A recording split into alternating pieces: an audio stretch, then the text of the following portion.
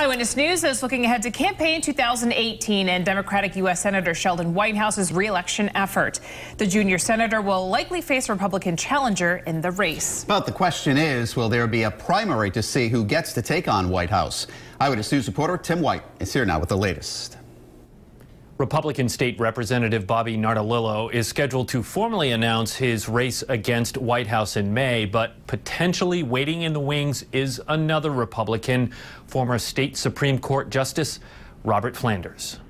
Senator Sheldon Whitehouse is up for re-election in 2018, but before Election Day next November, there could be a Republican primary the September before. Nardolillo doesn't have that strong statewide name recognition.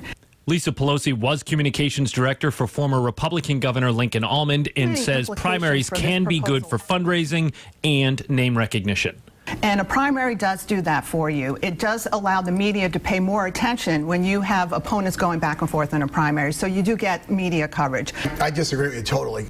Eyewitness News political analyst Joe Fleming says primaries can do more harm than good. I think the big thing is simply the two Republicans who are thinking about running for Senate want to avoid a primary, because I think primaries in Rhode Island, Republicans tend to be pushed to the right-hand side too much. If you push to the right too much, you can't move back to the Senate and win.